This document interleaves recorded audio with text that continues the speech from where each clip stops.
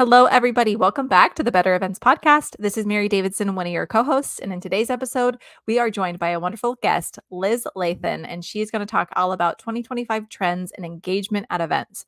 This is a really awesome conversation. I found myself taking notes. I think that you're going to learn a lot. So we're excited to get into it.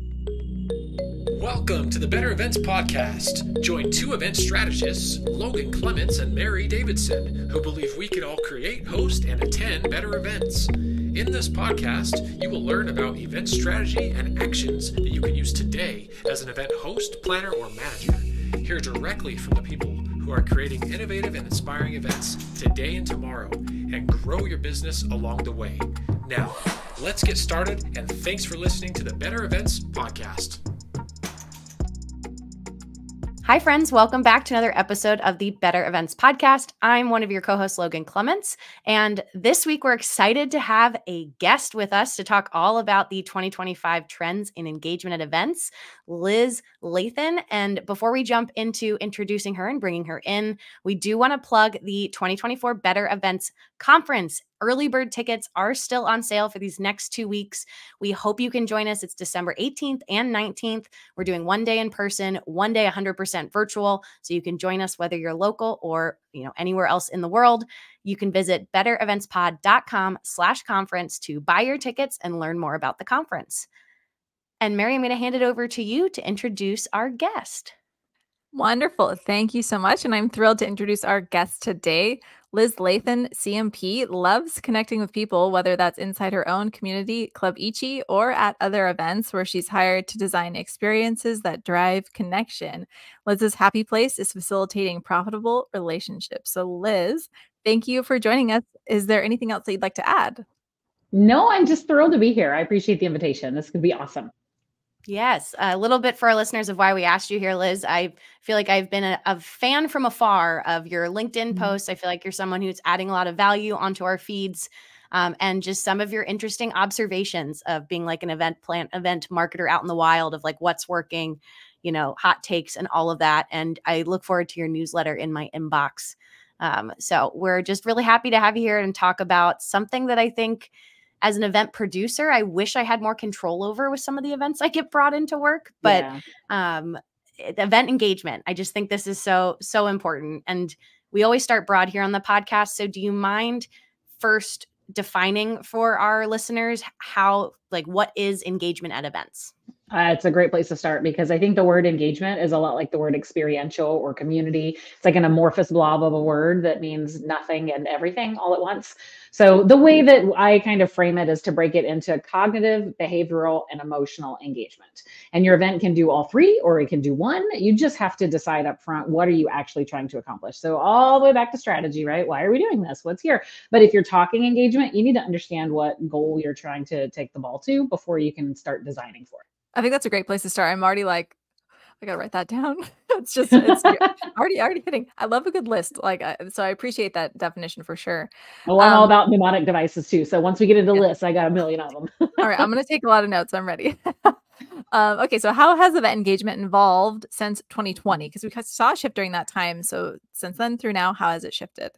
Right. Well, the cognitive engagement, I think, is the biggest shift that we're seeing people already start to change based on, attention spans, and nobody wants to hear an hour-long keynote anymore. This is the talk that we hear. We have the attention span of a goldfish, no more than 8 seconds. Everyone's a TikTok kid, whatever. But the reality is, I'll still binge watch 7 episodes of Grey's Anatomy. So it's not about the attention span. It's about the relatability and interest and intrigue of the content that you're designing for. So I think that's the biggest thing that we're seeing is cognitive is one that people just jumped onto.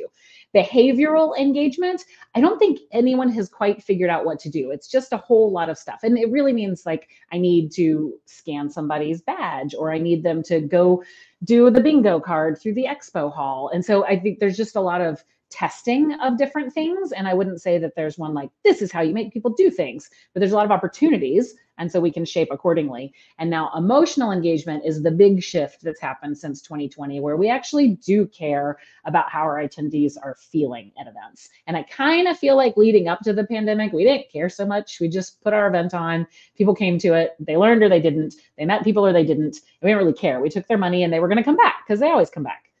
and not always coming back anymore. And so that emotional engagement piece is like there now. I think it was a Freeman study or something that said more people are coming to events for networking than content. And it's not by much, but it's like 9 or 10% more. So you have to create the environment for that connection. Yeah, my background's in corporate events and nonprofit, but mainly sports are my favorite. And so I feel like of all the things I work, I think the most critically of my sports experience and some of that crafting of storytelling. And like sports are an easy example of making fans and making super fans that are going to, be a diehard, and thinking about that for, like a conference or something outside of the sports industry and sports realm. I feel like so many organizers and event hosts are trying to tap into some of that. Yeah. But for a conference or a user, my user conference, how do I get them excited about it each year? So, well, here's the problem is that whose job is that? Yeah. It's not really the event manager's job because they're trying to make sure that everything goes well. And it's not the content people's job because they're trying to make sure that the right stuff is on the right screen. And the salespeople, well, it's their job to care about their prospects and customers, but not everybody else. So there's kind of like a gap in the role on the teams. We don't really have an audience advocate as a position on the team. So I think it's an opportunity for event professionals to kind of take that by the horns and run with it, or it's an opportunity to step back and go, oh, I don't know, but you should be in charge. But once we kind of figure that out and assign the role, then I think we can make real progress. Do you think that's like something so I guess it depends what people do in the industry. So whether it's a key stakeholder that they're trying to convince, or it's like a client or something like that. I'm just curious because in my mind, I'm like, yeah, absolutely. I can see the value. And then I'm like, how do I show that value to somebody else so that they will, compensate for a role like that? Yeah. Well, if you do take it back to the 3 types of engagement, what are we trying to accomplish? And if emotional engagement is something we need, then that sense of belonging is right up there in the value graphics, right? So people really want to come there. They want to feel a sense of belonging. So maybe we need to assign someone to welcome people in. Maybe instead of doing a completely touchless and humanless registration experience, we actually need to overcompensate on that and get our board of directors in there welcoming people, invite the sponsors to come into the registration area, welcome people in and give them the opportunity to play host, and think of other ways to just kind of make that experience a little bit different. Or if it's the cognitive behavioral side, then really just thinking through the design of how you're going to deliver content and kind of make that change. Yeah, I think, and so much of what we do with events is having to learn some things the hard way. And so I was really intrigued when we were talking to you about bringing you on about, event engagement at events. Do you have an example of like a lesson that you had to learn about engagement the hard way? I mean, I think that we all learn lessons about engagement the hard way at every event we go to, because we sit there and we decide that our phone's more interesting than whatever content is happening. That's a lesson in engagement right there. I am an extrovert, and so I love being around people and I get my energy from people. But every single networking event that I go to where I walk into a room and people are already in groups and I just don't have a way to get in or break in, and I'm extremely uncomfortable with it. And there's no activity that breaks the ice. It's just like you get your cheese cubes and your drink and you try to like see if anyone notices you're alone. Like that's awful. That's a lesson in engagement.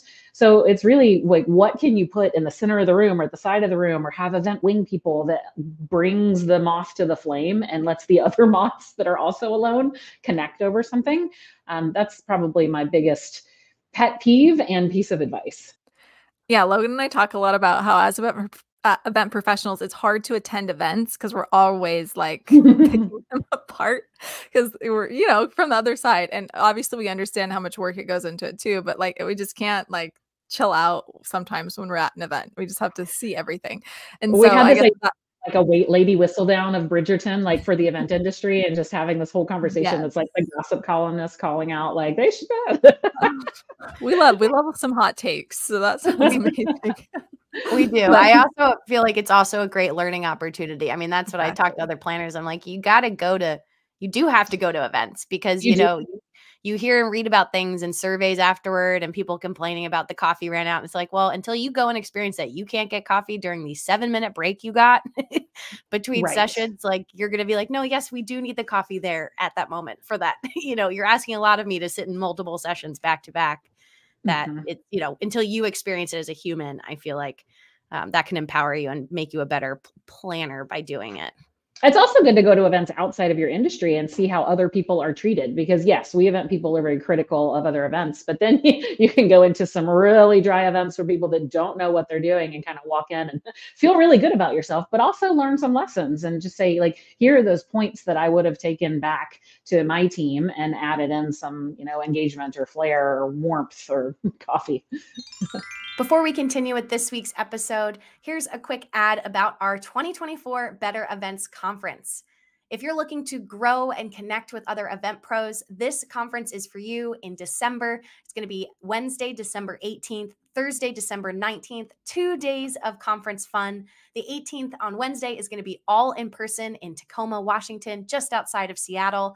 And then Thursday, December 19th is going to be 100% virtual. So we are launching early bird tickets, which is going to be the lowest price you're going to get for conference tickets on Wednesday, September 18th. And we're running that promotion for 1 month. So get your tickets. We are offering 2 different tickets this year, an all access pass that gets you both the in-person day on the 18th and the virtual on the 19th, as well as a general admission virtual only for Thursday, December 19th. We had so much fun at our first conference last year. We cannot wait to see you and meet you. So get your tickets at bettereventspod.com/conference. What are some of you've talked about lessons learned, but if we can go into like common mistakes a little bit more, like common mistakes that you see event organizers and planners make when it comes to engagement, and really talking through, tips and tricks on how to get out of that, improve those sorts of things.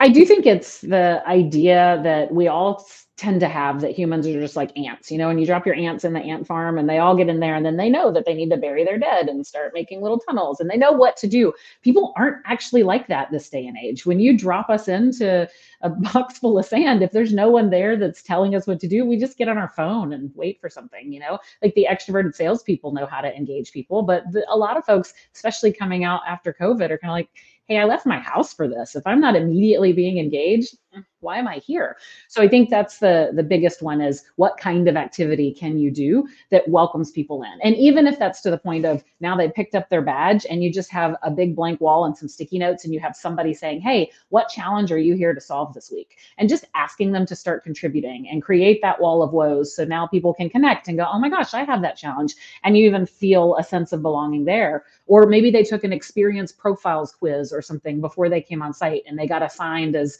the harmonizer or the whatever. And you get there and you're given a bracelet or a thing on your badge or a way to connect with other people that are like you. So helping people create that connection and not just expecting that they're going to walk up and be like, hi, I'm Liz. Who are you and where do you work? Totally. And I think I feel like I see some people too who think if you have that new tool or that new app, or like you said, a bingo card to go through an expo, if you just like give this to people, then they'll obviously know what to do with it. And they'll just use it, and not realizing how much like hand holding and education that you need to do to get into it. Like especially for some of the more complex, like gamification stuff that we saw virtually. And then people are trying to figure out how to do it in person. And putting that in your head, right? Like, okay, I have an app, it's got a leaderboard, it's going to engage people. Or gosh, did I just put something in the hands of 5,000 people that forces them to be on their phone and not engaging with each other? So which one are you actually trying to optimize for? Yeah. My one positive one that you're getting my wheels turning was that, it was an independent IPEC that I went to in January, independent planners. It's done by North Star, but at registration, they had puppies. So like when you checked in your badge, they had a local rescue that had just some puppies and some older doggos, but just like happy dogs looking to give you some pets, like right when for you to pet them just as you're picking up your badge. And it was such a funny way just to be like, wow, you made me smile at a process. It's not unenjoyable, but it's usually like the admin process of going to an event is picking up your badge. And instead I sat and cuddled with a dog for 15 minutes. But why don't we think like that? Like nobody likes to stand in line, but Disney knows that and they make the lines fun. Like while you're in line, you're getting to engage with things and you're getting to have fun and do stuff. Why can't we do things like that? I mean, just stick a box of kittens with laser pointers in the middle of the room and people will have a blast. Mary, laser pointers and kittens. Make a note. I'm here for it. Like, say no more. I'm cat lady Liz, so any cat idea, I'm like, absolutely, yes, sold. Any other trends? Or we can kind of start talking about trends, I guess, more. So, if you could list some trends, we can maybe focus on one, talk about it, and then go to the next one. So what are some of the trends that you're seeing as we go into 2025 and end 2024? And what does that kind of mean for our listeners and events? Yeah.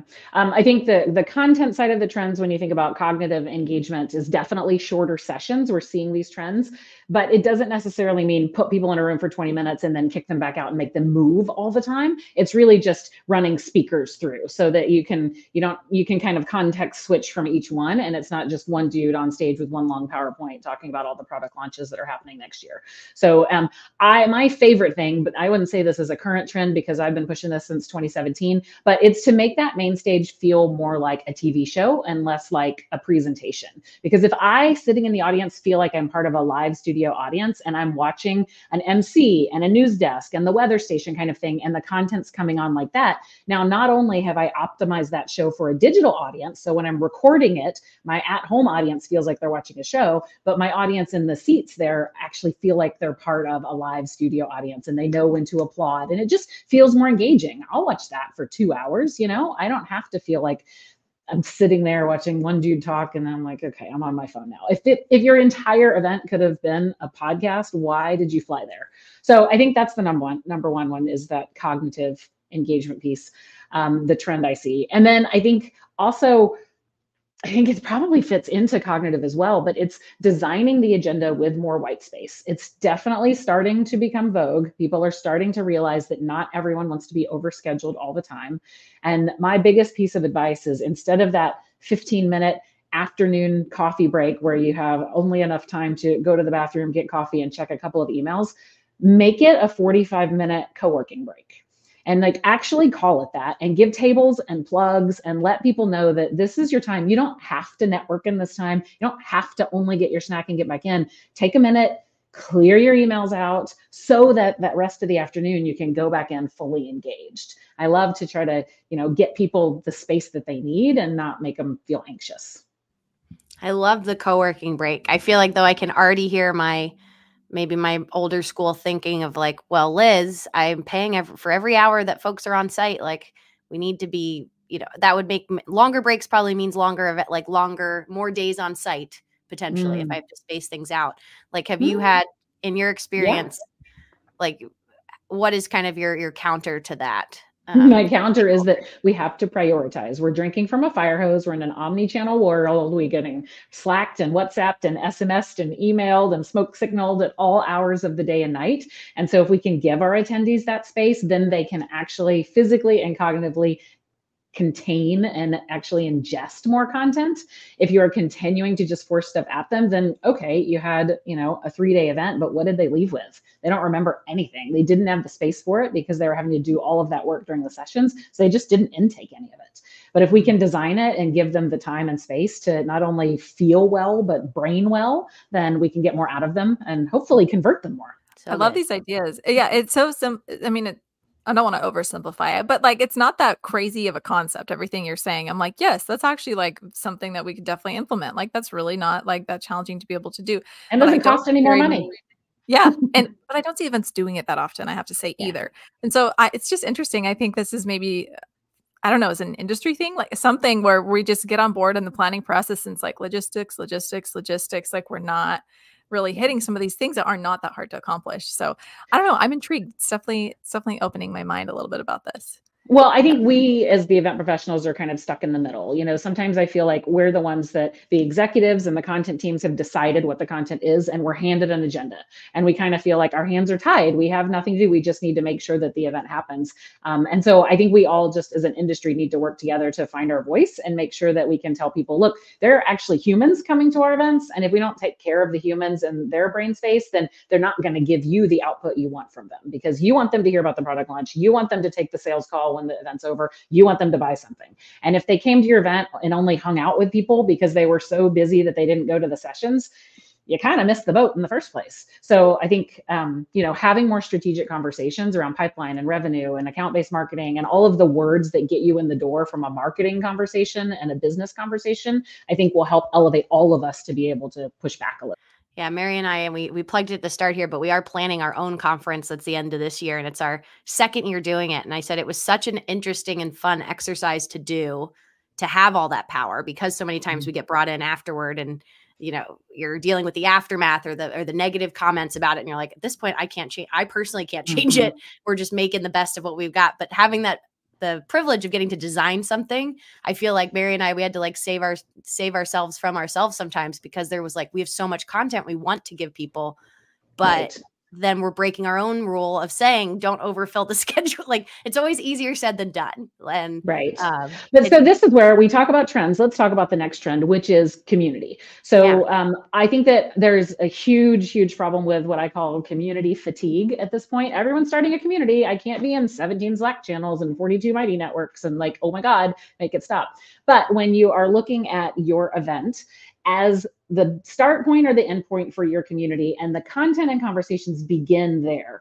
The 365 community idea is simply a new and additional path for you to create and like distribute additional content. So yeah, you had so much stuff that you want to put together for this event, but let's prioritize. We want to get the people together. We want these core things to happen. And now how do we drip out some of these other ideas that we've had throughout the year? I think that's where this whole community and 365 thing can really help.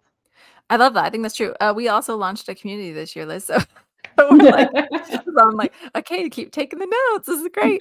But yeah, I mean, I think it was with that intention for sure. Sometimes easier said than done, but I'm totally with you. And yeah, I mean, community is so important. It's something that people are talking about and craving. And we've had just a lot of people reaching out about community and talking about the topic of it. But it's interesting. So I think that's a great point.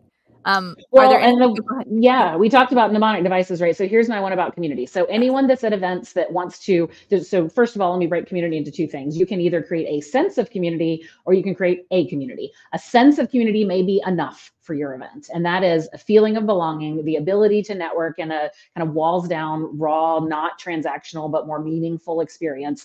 Now you have a sense of community that people will stay in touch afterwards, and you don't have to make sure that happens. Then you have the actual community, which is all that wonderful stuff happens, but you are in charge of creating the environment to keep them in touch. So we like to call it the 5 S's of community. You do not have to have all 5, but it's a good structure to think about that can kind of align with your marketing funnel. So it's the show, the site, the series of gatherings, the sounding board, and the shareable moment. So the show is what is your top of funnel engagement action that gets people involved in your community. Yours is probably this podcast right here. Maybe you have a newsletter or a LinkedIn newsletter or something, but what's the top of funnel that lets those outside experience it and also lets your people in your community share on that network? Then you have the site, which is your asynchronous communication channel. It could be Facebook group, Slack channel, Discord, whatever you decide to use for your community. Then there's the series of gatherings. That's your event. That's if you have monthly virtual things, whatever programs you have to bring your people together. Then you have your sounding board. So who are your 5 to 7 people that are like your inner circle? And they could be different people every quarter. It could be your customer advisory council, but who do you bring together to make sure the content you're creating in the community is right for the people in your community? And then the shareable moments. What are those things that happen inside your community that your community members can share out to make themselves feel like I was a part of this?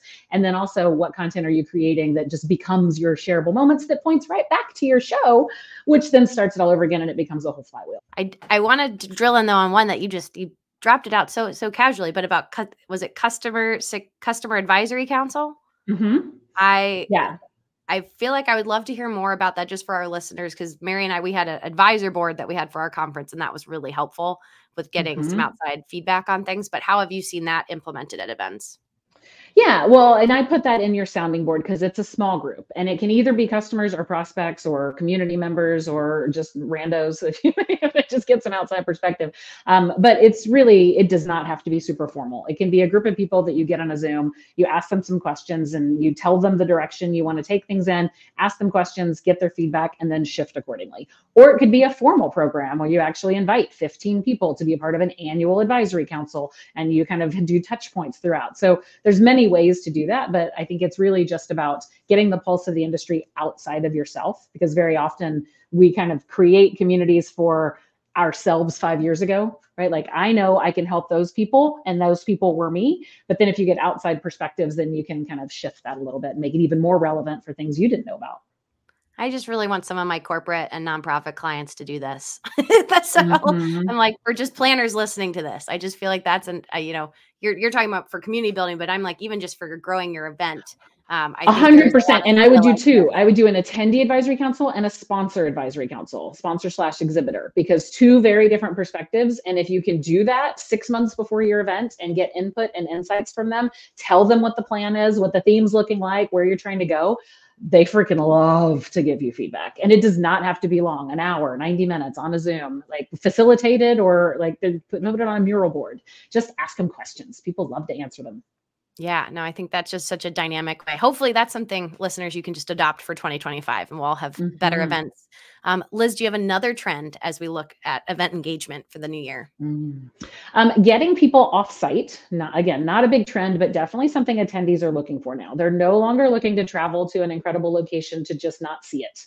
So creating micro events going along with that kind of back to nature or thinking outside the ballroom idea is people creating micro events along with the conference, whether it's an ancillary program or actually part of the conference or sponsored events, just getting those small groups together for more intimate networking outside of the conference, and doing something engaging that's not just getting a sports suite at, the local game, but actually doing something like a graffiti experience or a sushi rolling or something that gets them engaged.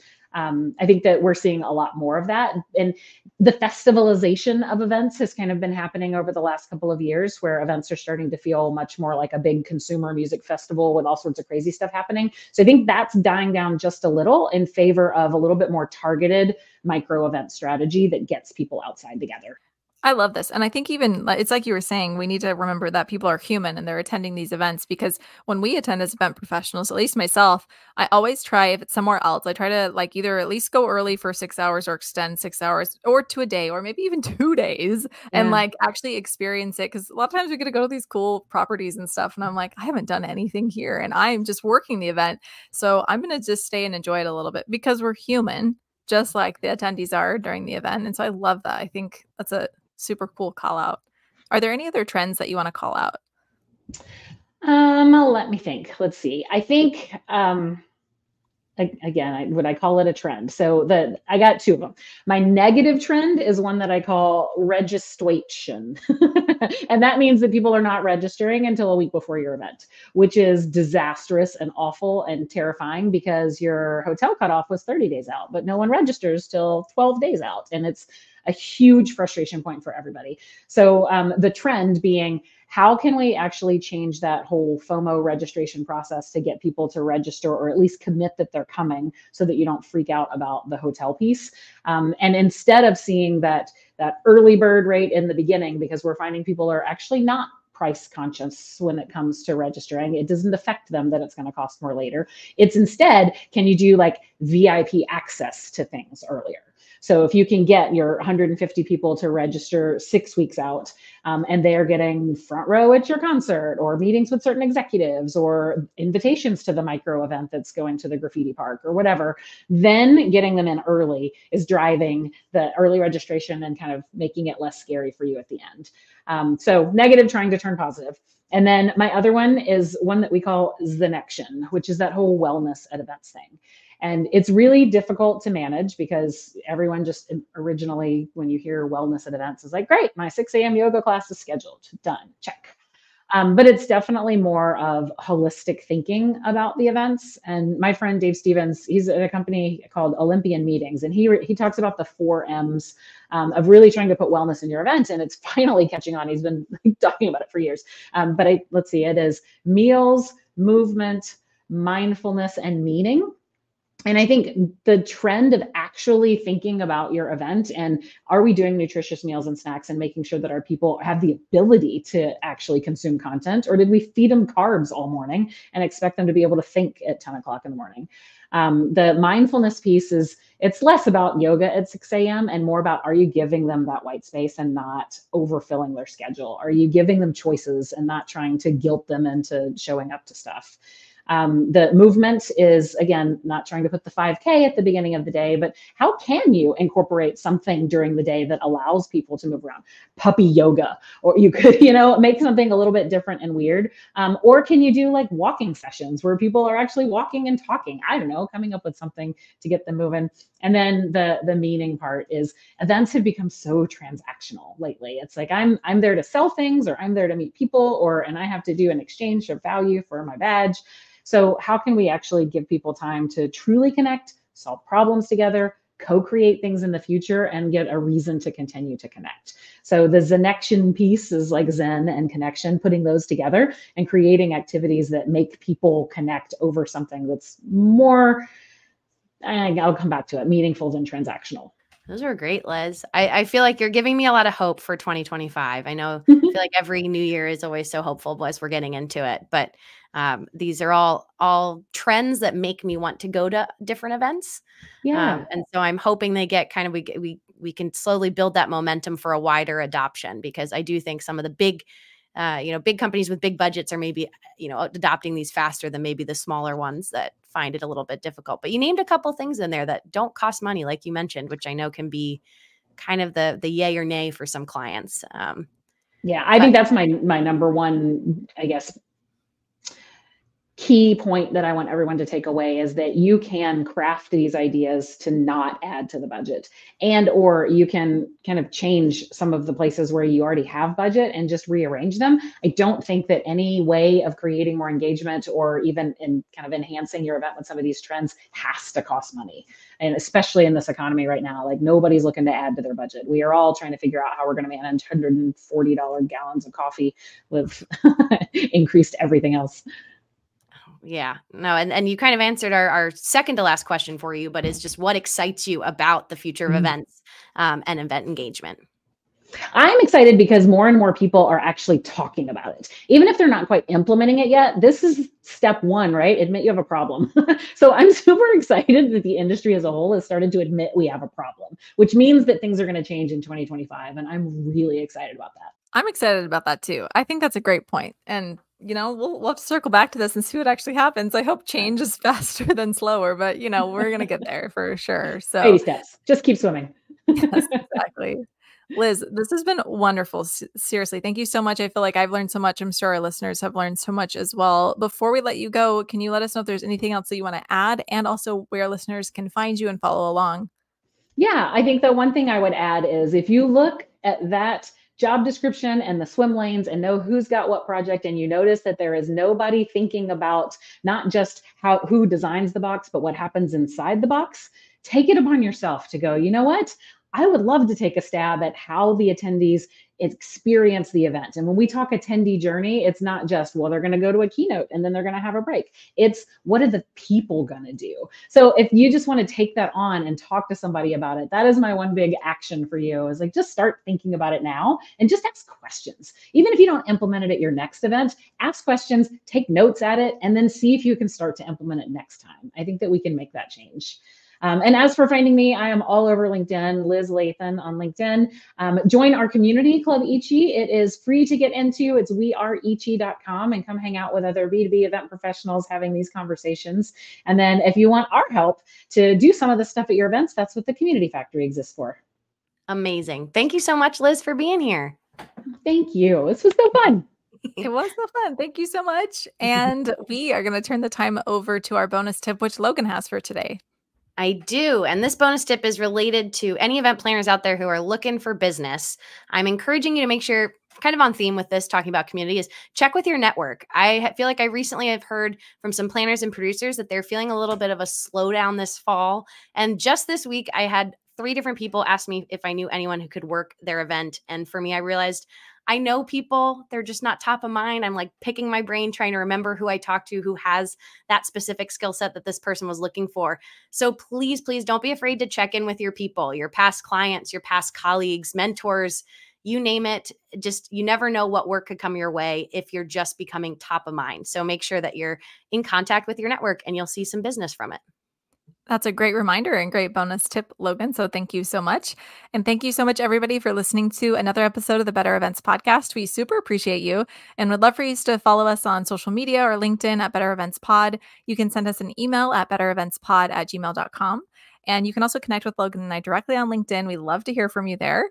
And if you want more Better Events content, make sure that you register for the 2024 Better Events Conference at bettereventspod.com/conference. And you can also join our private community on Substack. So thank you so much, everybody, for listening. And we will be back with you again next Wednesday.